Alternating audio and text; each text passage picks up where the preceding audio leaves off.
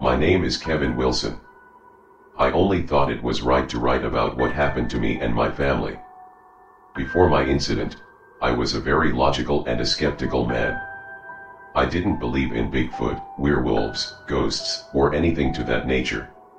They were just silly bedtime stories that my mother used to tell me. Nowadays, I am not too sure what I believe. When I close my eyes, I can see her. Anyway, before I get too ahead of myself, I should probably start at the beginning, back before I met those things. My wife, Monica, and I lived in Reno, Nevada for basically our whole lives. When my wife got pregnant, I was so happy. All my life I had wanted to be a father and teach my child how to grow up in the world. I can still remember the day that my son was born. He was so small and fragile, and I was so happy that my dream finally was coming true. Of course, I was happy for Monica as well, giving birth to our beautiful child, Toby. A few years after Toby's birth, Monica and I started talking about moving. We wanted to get out of the city and desert and find a nice small community where we could raise our son. We searched for weeks, hundreds of cities and every state that didn't have a desert in it. Finally, after weeks of searching for the perfect city, Monica found the city of Juneau. It was the capital of Alaska, and yet, it only had about 30,000 people in it. We checked our budget and came to the conclusion that we would move to Juneau. When the plane landed in Juneau, it was raining. Not heavily raining, mind you, just drizzling more or less. We were told by some locals that it rains quite a bit in Juneau. We didn't mind though, we just wanted out of the big city stress and clutter. We had already made plans on renting a house and getting interviews for jobs before we moved up there, just to be in the safe side. We took a cab and started our way to our house, which was in a part of Juneau they called Douglas. We had to cross a bridge to get to Douglas, which we learned from the cab driver was a large island next to mainland Juneau. He dropped us off in front of our house, and what a view we had of the water. We were on the beachfront and had our own stretch of beach where we could go straight to the water. It was very beautiful, and we had thought that we had made the right choice for everyone. As we settled into our new house, I remember glancing outside and seeing an animal floating in the water, staring towards our house. I knew nothing about animals, but I thought I should take a picture of it, to symbolize that this was our good luck symbol. By the time I had gotten the camera and came back to the window, it was gone. I didn't know it at the time, but the animal I had seen was an otter. That night, I was woken up by strange noises coming from the beach. I got out of bed and looked out the window to see dark silhouettes running on all fours. I managed to grab my camera and snap a few photos of the things, and I went back to bed. The next morning, I showed my Monica and Toby the picture of the animals. They were amazed at the animals, and Monica thought that whatever they were cute.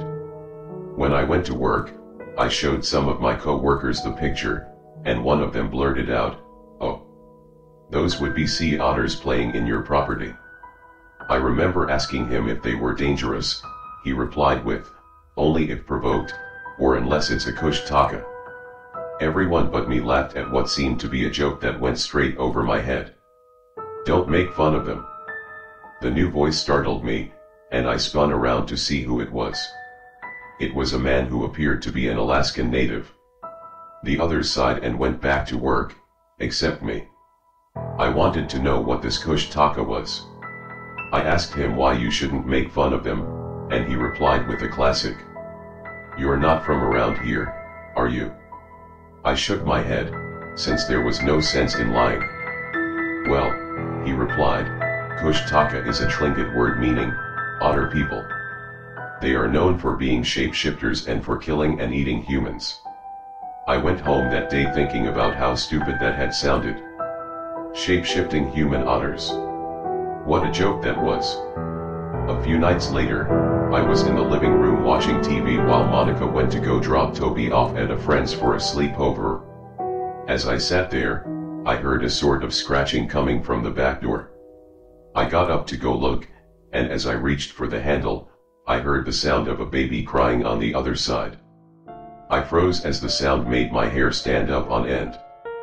The crying was coming from just outside the door, where I just heard scratching noises. I wasn't skeptical as I said before, but for a brief instant, every horror movie I had ever watched came back to me. I shook the feeling off and opened the door. I looked down, and staring at me with bright green eyes was an otter. That was very concerning for me, considering there was no baby there. I stared at it for a few seconds, before I tried to nudge it away with my shoe. As I touched it, it hissed at me and swiped at me, taking a good chunk of skin with it. I yelped in pain and the otter scurried back to the water. I sat down holding my wound as it dripped blood onto the hardwood floor and looked up to witness the otter stand on two legs and look back at me. It gave me an eerily human-like grin, showing its sharp teeth, and licked his claws. I don't know if my heart had ever beat that hard before, but I can say that honestly, I had never been that scared for my life before.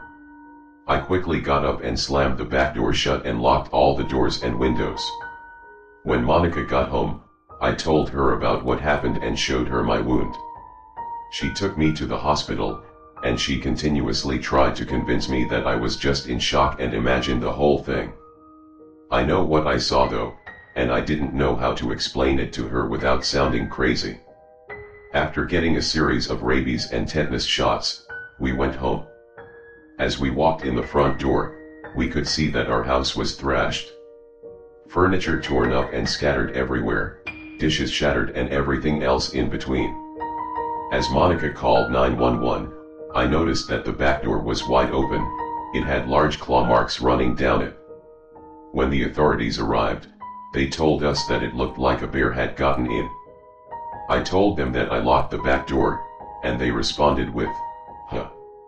That's strange behavior for a bear then." We cleaned up the mess when the authorities left and went to bed. It took me a long time to sleep, because, with every creak of the house, I was reminded of that smile the otter gave me and it lapping my blood from its claws. Weeks after all that happened, I was at the table eating breakfast with Monica. Toby then came down the stairs rubbing his eyes and looked at us. I will never forget the words he said next. He looked right at me and said, "The otter people told me last night they want to kill me." My heart sank at hearing those words, and every time I think about that day and what he said. Anyway, after he said that, Monica blamed me for filling his head with scary stories. She and I drove Toby to school and argued the rest of the way home about whose fault it was for what Toby had said. That night I couldn't sleep very well. The thought of what Toby said and Monica and I fighting, I was a little on edge and restless. So I thought I would go sit in the chair in the living room. I sat down and started to doze off, right as I heard a baby crying like before. I sat up confused, and then became scared for Toby. I got up and ran to his room to check on him. I opened the door to his room and froze in utter fear. Standing over his bed was something ungodly hideous. It had the body of an otter, standing only about 5 feet tall. Its hands were like those of a human's, but it had large curved claws instead of fingernails. Its face was that of a half otter and half man with that same crooked smile. It stared into my eyes with its hypnotic eyes and turned slowly towards me. I shook myself out of my trance and looked at it to only feel its sharp claws enter my shoulder and its heavy body pouncing on me, knocking me to the ground. It let out a piercing screech as it leapt off my body and ran for the door. I lay on the ground holding my bleeding shoulder as a loud shatter echoed through the house, followed by the sound of Toby sobbing uncontrollably. I blacked out. I woke up in the hospital with a bandage around my arm and a few tubes sticking out of me. I looked around the room and saw Monica and Toby sitting next to me. Monica leaned down and kissed me softly and Toby hugged me. I was so overjoyed to find out that they were safe, I actually cried. The doctor told me that by my wounds, it looked like I was attacked by a bear. I argued, of course, because I know that I was not attacked by a bear.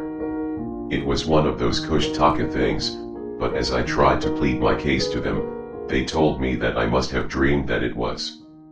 I couldn't believe that no one was listening to what I was saying. I know that I most definitely sounded like I imagined it, but it was still the truth. I stayed at the hospital for a few nights longer to recover fully. My last night there, I had a very weird dream. I was under the water, swimming in the rain. I popped up above the surface of the water and was staring at M house. I turned my head and glanced at what looked like 4 otters surrounding me, and nodded. We all then began to swim towards my house. I woke up in an absolute panic and looked outside as the rain pounded against my window. I had to get out of here and go check up on my family immediately. I got dressed, and since I was on the first floor of the hospital, jumped out the window. I ran as fast as I could, hoping that it was all nothing more than a dream, and I would find them asleep in their beds. As I got to the front step of my house, I collapsed on the welcome mat gasping for air. I was soaked down to the bone and my lungs felt like they were being crushed. As I regained my strength, I opened the front door slowly and was greeted with the darkness of my house. I tried the lights, but they did not turn on. I gulped and stepped inside further, noticing the slight breeze coming through the house. I could see the back door was wide open.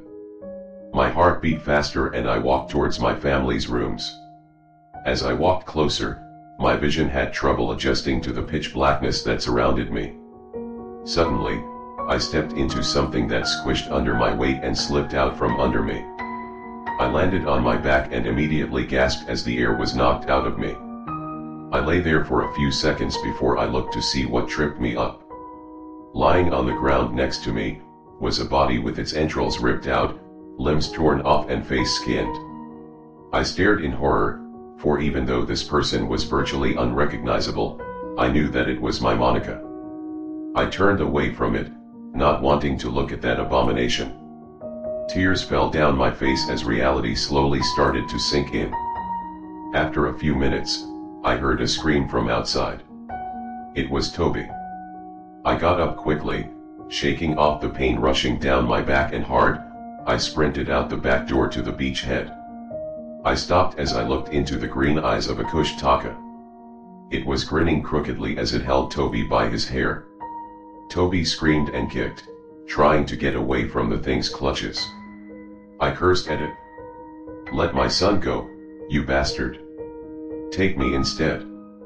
The Kushtaka smiled more, showing his sharp teeth as he did.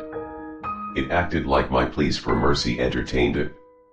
It held Toby up further and put his hand under him, holding him like a child.